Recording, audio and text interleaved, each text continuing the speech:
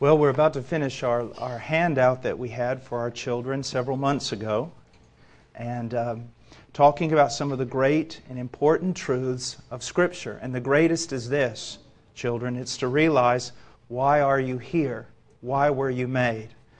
The Scriptures tell us, and it's affirmed in many of the great writings all throughout history, that you and I were made for Him, to enjoy Him, to know Him, to serve Him, to bless Him. Now, this is a fundamental thing that you must understand, children and adult alike. You must understand this. If you don't get this right, you can even be religious and miss everything.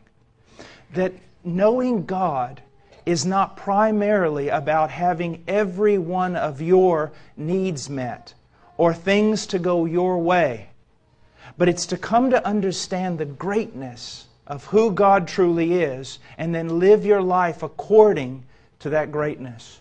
Now, I want to read a few things that I've written here, and then I'll explain them. And they're based upon a text out of Psalms 34:8 that says this, "O taste and see that the Lord is good. How blessed is the man who takes refuge in Him." Taste and see that the Lord is good. There are many adults here right now, children, who could raise their hand and tell you that they have tasted many, many things. And most of those things, even though they tasted delicious, even to the lips, that when they made their way down to the stomach, it became like gravel in their gut. There are many things in this world that you can taste and delight in, but they can lead to death. But to taste and delight in God, to know Him, to seek Him, that is something that will benefit and bless your life. Now, in the Westminster Confession and in the 1689 London Confession, we have this statement that we are to enjoy God forever. That's one of the purposes why we are here, to enjoy God forever. Now, I want to read something to you. How do you enjoy God? How do you learn to delight in God? I mean, what are you supposed to do to make yourself delight in God more? That's a really good question. Well, I just want you to consider a few things that I've written here. First of all, delighting in God is not something you do or even something you plan. It's more like something that happens to you. You say, well, what do you mean? Well, let me give you an illustration. Have you ever seen a beautiful sunset? Okay? What happened? Did you enjoy it and delight in it? Did you point to it and tell everyone else around you how beautiful it was? Yes, that's what you did. Now, you didn't plan that.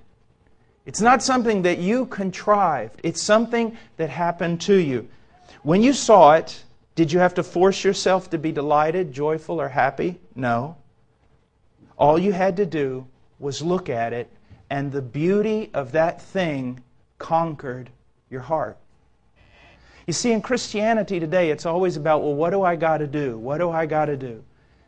When they say to someone how to fix their life, you need to do this, this, this, and this. Or to fix the church, you need to do this, this, this, and this. Or to fix the family, you need to follow these principles. Well, here's what you need. You need a bigger view of how wonderful, beautiful, powerful, glorious that God is. That's what you need. And then it kind of has a way of fixing everything. You see, we're not a legalistic people, even though we may have several rules. We're not all about rules. We're not about doing something that we hate to do. We're talking about an encounter with God that so changes our heart that we delight in Him and delight in what He delights in.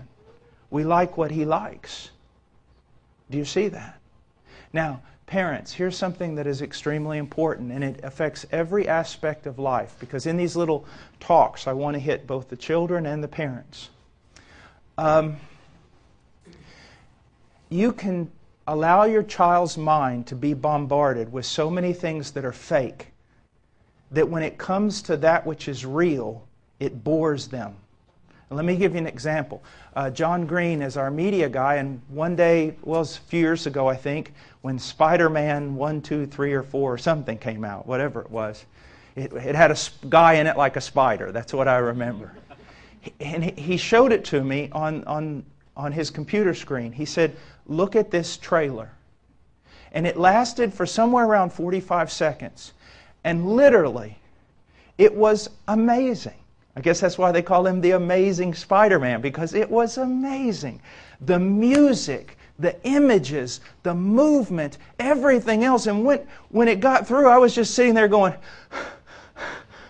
I mean, it was fabulous. Problem is, I can't do that.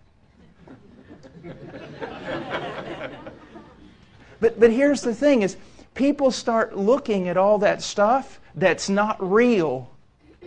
And they see so much of it, they think this is the way life is supposed to be. So when they look at anything that really is life, it bores them to tears. You girls who like what I call the bonnet movies, where the girls are, Pride and Prejudice and all these different things. Let me share with you something. There's nothing wrong with that, but let me just share with you something that is a danger. If you notice that the movie ends when the guy gets the girl or the girl gets the guy, depending on which way you look at it. That's where it ends. That's not real. If it's going to be real, it has to continue on to rock, paper, scissors, who does the dishes. Do you see that? And that's our problem. Our children cannot delight in God because we give them so many fake things that captures their flesh. I'll give you one last illustration. I allowed my boys to start taking karate, and there was a reason. They saw this kind of old karate movie several months ago where the guys are flying through roofs and jumping 30 feet in the air and doing backflips and all these different things. And they said, I want to do that.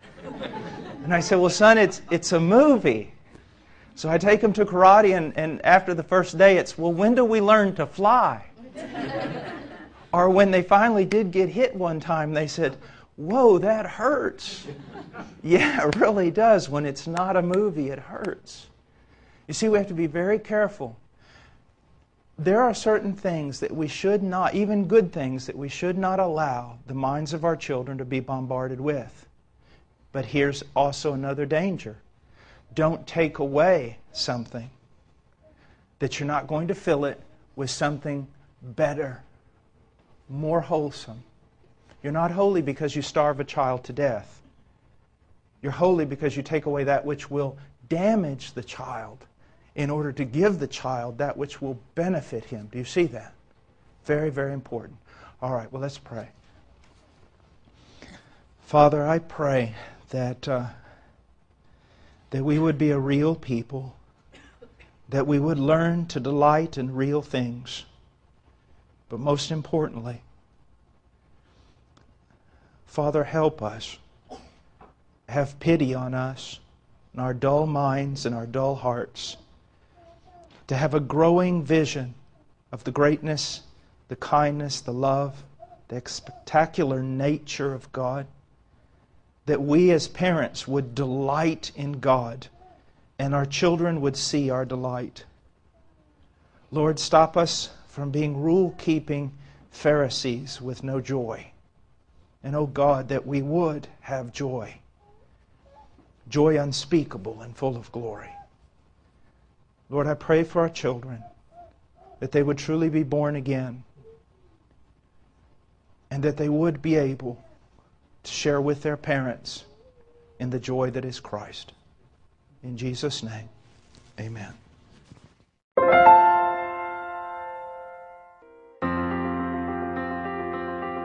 Please visit our website at heartcrymissionary.com.